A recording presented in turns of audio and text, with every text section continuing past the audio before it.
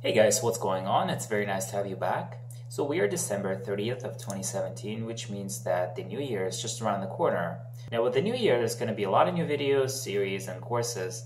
And the very next one that I'd like us to look into would be the React library. So I'm going to be making a series on React. It's basically going to be a course on the React basics, including, managing state, passing props, building components, things of that nature. So we're going to build an application similar to the following one. So here we got basically a countdown timer that calculates the number of days, hours, minutes, and seconds until the new year. Now you can also see that we got a few controls right there. We got a stop button as well as a resume button. Basically you can stop it, that's going to stop the timer. And of course if you click on resume, that's going to resume the flow of the countdown timer. Now the other thing I think we're going to do is we're also going to add an input field with a date time picker so that you'll be able to actually select a custom date. And that's going to be pretty useful. Now back to this page. So as you can see here, I am on reactjs.org, and that's the official website for the React library. And perhaps the best explanation for what React or React.js is can be found on the official website. So the website here states that React is basically a JavaScript library for building user interfaces. Now notice that it doesn't say that React is a framework. In fact, even though we often put React alongside other frameworks like Angular, Vue, or Ember, React really, as you're going to see, is more of a library rather than a framework. Now before we get into that, first of all, some of the features of React.js is that it's, first of all, declarative, meaning that React in itself abstracts a lot of common functionality that you typically have to do yourself using pure JavaScript. So here we're talking about making your pages dynamic, things like gathering input from your users, validating input, things of that nature. A lot of that is already abstracted by the library itself, and so it provides you a lot of useful functionality that you can use in your projects so that you don't have to repeat the same logic again and again. And the other thing is that because React uses what's known as a virtual DOM, the library will only update those parts or those segments of your web page that have actually been updated in terms of state or data. And of course, we're going to get into more detail about that throughout the series. The other feature is that React is also component-based. Basically, the philosophy behind React is that your UI or user interface basically built up from smaller, reusable, and maintainable chunks, or what's known in React as components.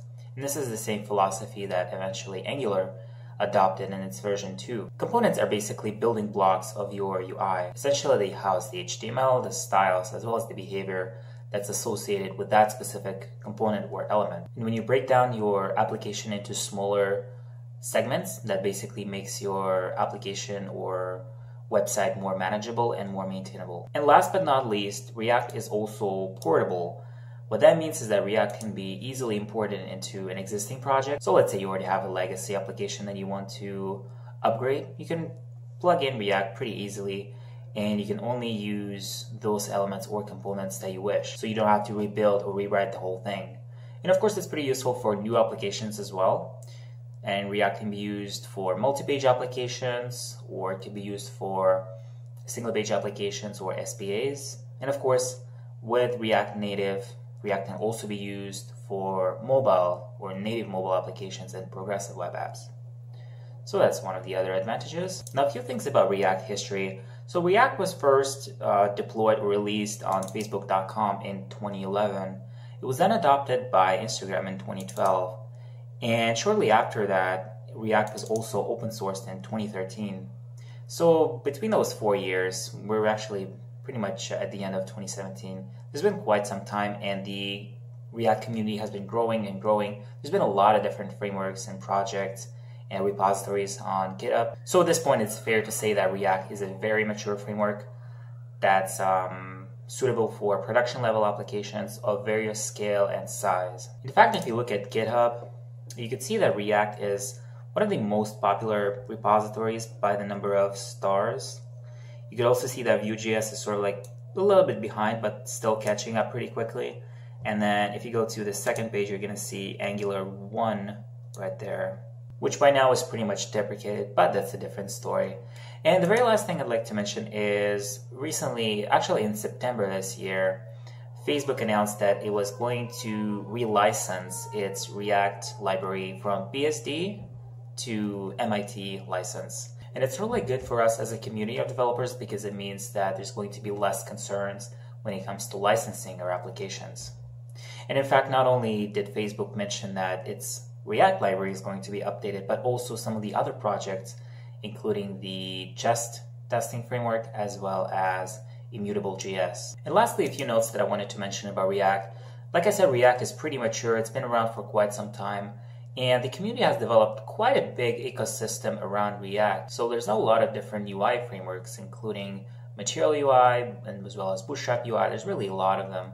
Of course, as you would expect, there's also React Router, which is a library that's used for navigation. Besides, we also have libraries that aid us in managing data as well as state.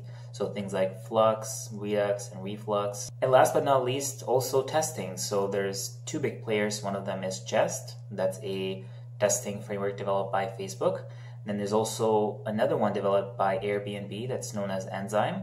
And of course, as usual, you have your other testing frameworks and utility libraries like Mocha, Chai, Jasmine, Karma. There's really a lot of different choices that you could consider. So that's pretty much it for the introduction. Let's move on to installation now.